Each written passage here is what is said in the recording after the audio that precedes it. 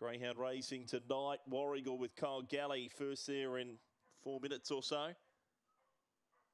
And Happy Hammett will take you through the card at Geelong first there, 7 after 7.